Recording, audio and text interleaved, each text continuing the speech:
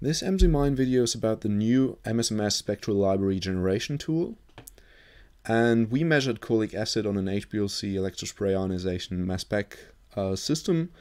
And we can see that we generated multiple ions. So we have in-source fragments, multimers, different adducts of cholic acid at the same retention time of 4.88 minutes.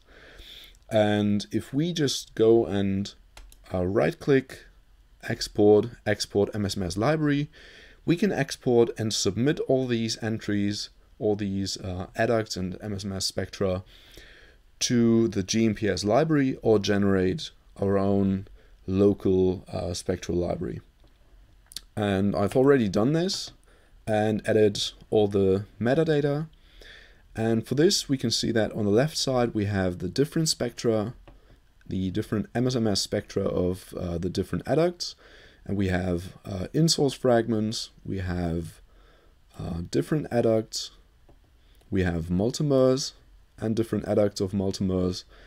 And then when we scroll down, we can see that maybe some of the spectra aren't looking too good. So we can usually just zoom in, we can reset the zoom, we can look at the different spectra, and if one of the spectra is just not rich in information or it's not the correct compound, we can just cross it out and this entry is not going to be exported or submitted to GNPS. And a pre-filtering is applied, so we can pre-filter by setting up a noise level. We can use minimum signals in MS scans and then sort the scans by maximum TIC or maximum number of signals. And if we do this, here for example, for the in-source fragments, we can see that we have two different scans and the maximum TIC scan is selected here as the best. But we can change this selection and just select the different scan here if we want to. We can also zoom in and we can check if all the signals kind of match, and then we can export all the different adducts at the same time. And this is done by supplying some metadata. So first of all, we supply a local file if we want to save either a GNPS JSON file, this is an internal library entry submission format, or we can export the NIST MSP standard file format and then generate some local libraries here. We can directly submit the entries to GNPS. So this is done by submitting the entries, all of these entries to the GNPS web server, to the local library. And then we have the username and password just for the submission to GNPS. And other from that, we have the principal investigator, data collector, description, and so on.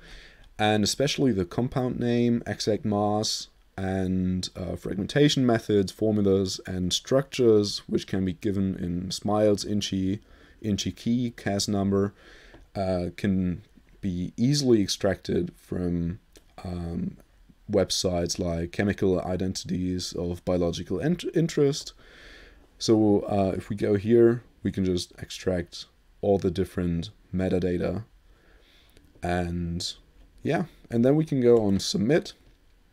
And with this submission, we can see that we want to submit 11 MS spectra, and these are all the different ions, adducts, and multimers. And then we press on submit. And this is going to generate a local library now in MSP and in JSON format. And we can also see that we submit the different library entries to GNPS. And we can read in the console, we can read the results, and we can see that one of the results is here.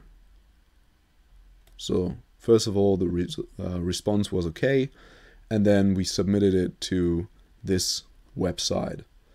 But the entries are going to be in the local library of GNPS then.